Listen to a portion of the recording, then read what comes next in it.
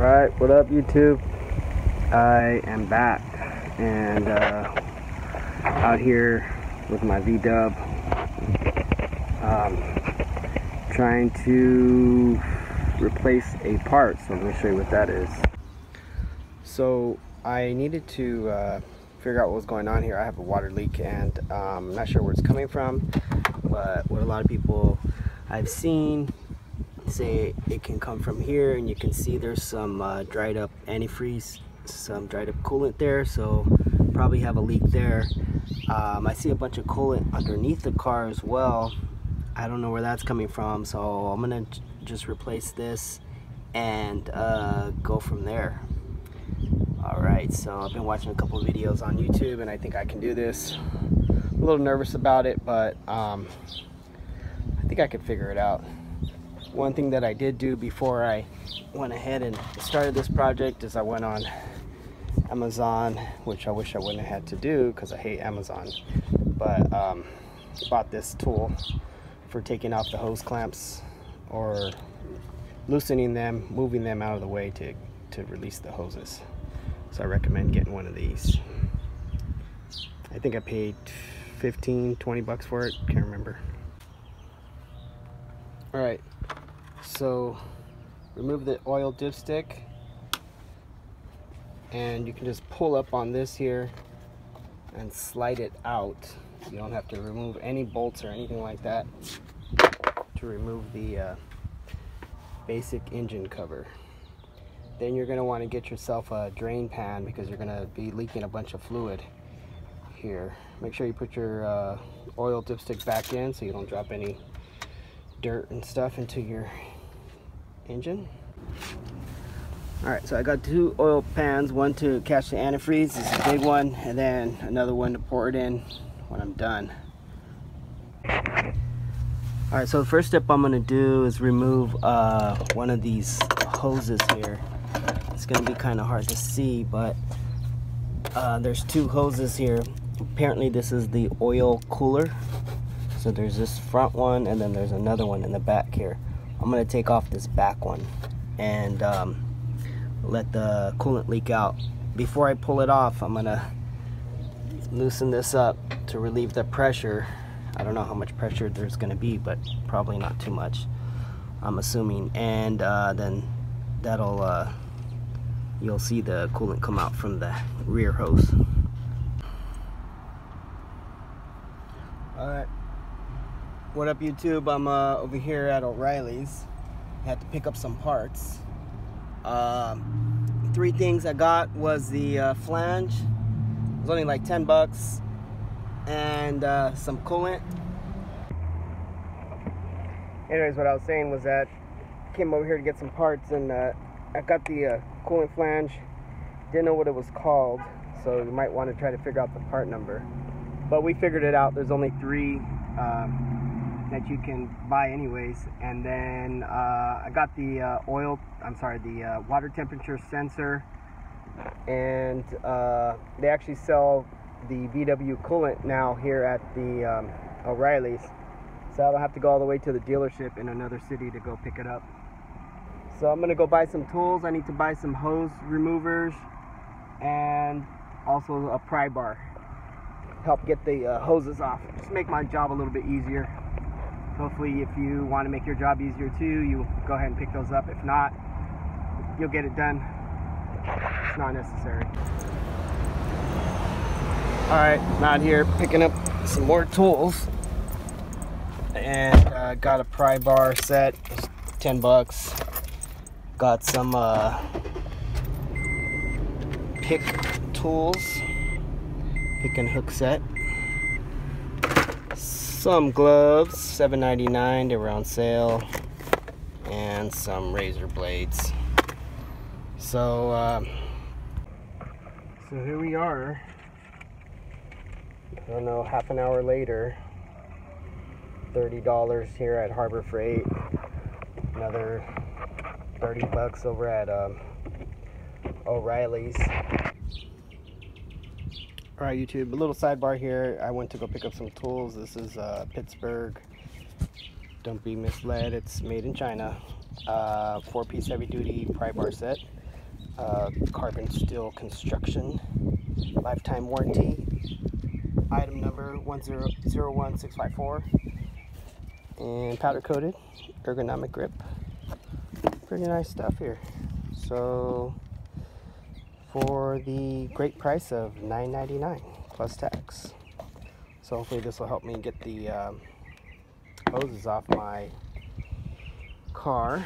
And if that doesn't work, I got some of these. So this is a 7-piece pick and hook set, and this was $7.99. So there you go. Alright, so what I found is that this tool works the best at prying this hose off. Let's see if you guys can see it. There it is right there. Just get it in there and use that part there as a pry, as an area to pry off. And now that I got it pretty loose, I'm just going to pull it off with my hand so it can drain the coolant.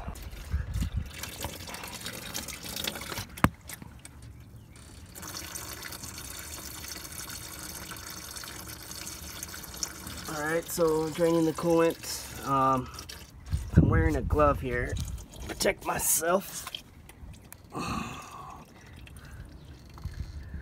Had a towel but missed the towel. So now that we got that off, drained the coolant, I'm going to go ahead and put it back on and go from there. Okay, so I went ahead and removed this clip from right here, and I did that so I can remove this sensor, and you can see it's wet from the coolant. I went ahead and bought a new one, and hopefully the new one comes with a seal. You see this rubber seal here. It's a little bit corroded. It looks like it's coming apart right there. So that could also be a pretty good source of a leak. So I'm going to go ahead and replace that. You see a lot of coolant there. That actually may be the main source for this whole leak. So I could just replace this and save me a headache. See what happens. I might just do that instead of replacing the whole flange here. Okay, so a couple tips. I took off this hose here that goes from here to the air cleaner box. It's this one here. Helps just to give you some more room. You take it off by squeezing this, and it opens it up, and you just pull it off. So take that off to give you some more room, and then you can take the hoses off. What I'll tell you about the hoses is, you know, you squeeze this clamp, and don't try to slide the clamp up the hose. Just squeeze it and then pull on the hose to remove it. Don't worry about trying to move the clamp up with the hose to take it off. It's going to be too hard. Just open up the clamp and then pull on the hose, and you should be able to take it off. Again, these pliers really help because they have a locking mechanism on them. So when you open it up, once you get the hose clamp squeezed, it stays locked and it won't, you know, stay open, so it won't return. So that helps you take these clamps off. That's probably one of the hardest parts so far, as I've heard someone else say. So now that I got the 4 hoses off, this one here, and the little one down here, actually 3 hoses, and then the sensor pulled out, and I can take off the bolts. The other thing I did is I took this wire off its clips, so I can move that out of the way a little bit too, and I can get at these 10mm bolts that are way back there. There's one back here, and then there's another one underneath this. Alright YouTube, so I made one mistake already, and I already knew this, but I forgot. Basically there's a bolt, it's kind of like a stud, and it's it's holding this bracket. It's gonna be kind of hard to see, but I got my socket on it right now. So there's two 10mm bolts. So what you gotta do is take off the first one, and then the second one, what you gotta do is, see this hose here? This is actually a plastic hose. You can pull up on it to get the bracket out of the way so you can get your socket on there. Once you got your socket on there, you can let go and just unscrew the bolt, and that will pull the stud out, and then you can take off this. I tried to take this off, this flange, before I did that, and so I broke the area around the hole where the flange is, but that's okay because I'm going to replace this. So not a big mistake, but just in case. Okay, YouTube, so here is the flange that I took off. You can see here where it was leaking, possibly from inside here. So there might be a crack here, and that was because the gasket that goes inside here was no good anymore. The gasket that goes on the sensor. So it's leaking here. That could be where this is coming from, and all this down here.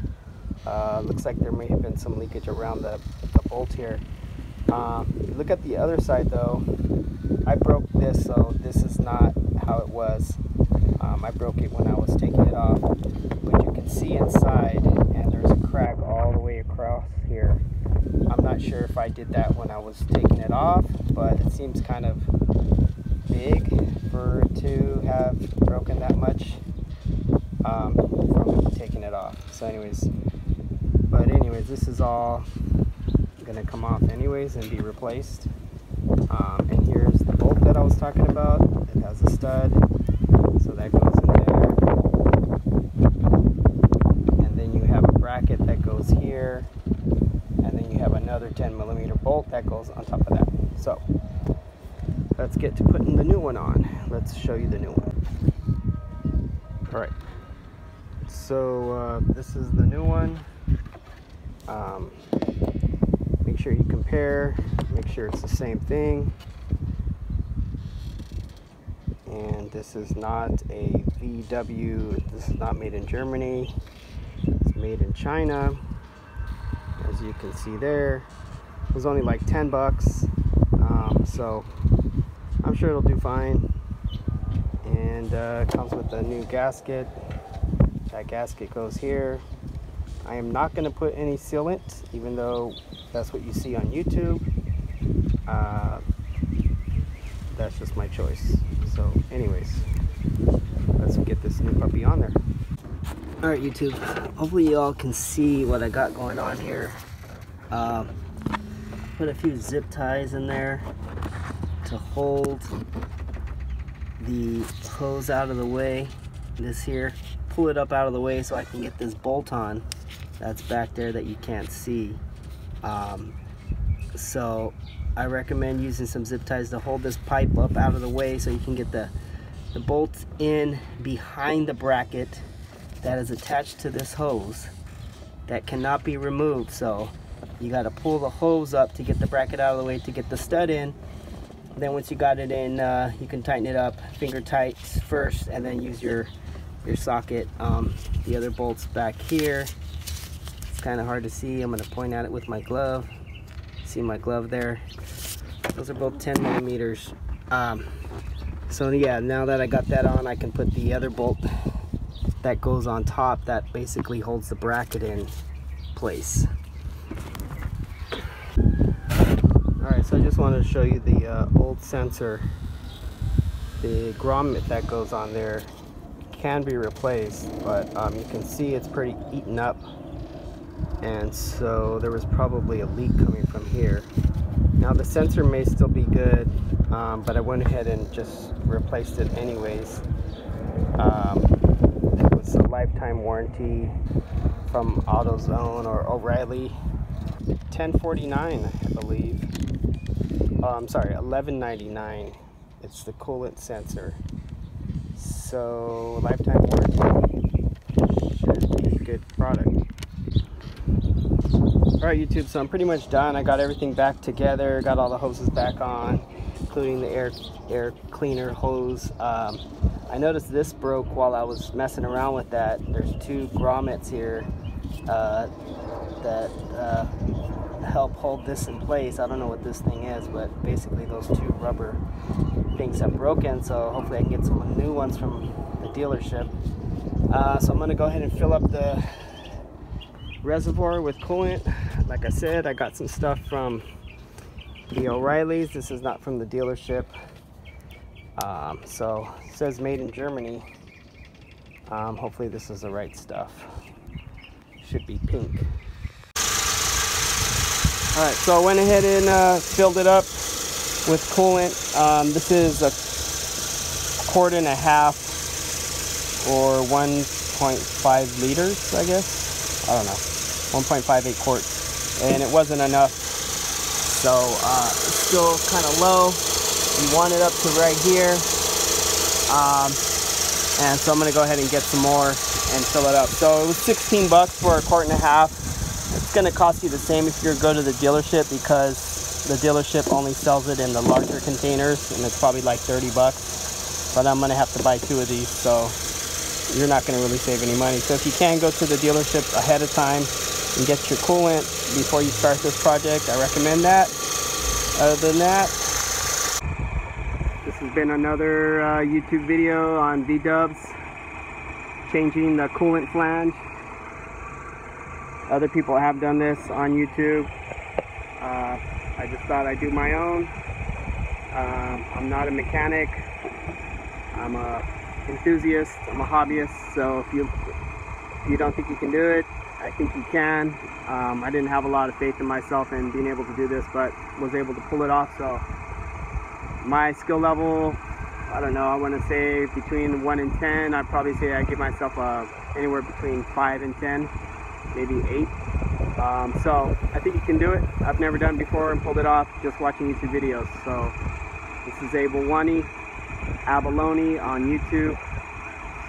Vdubbin it. Peace.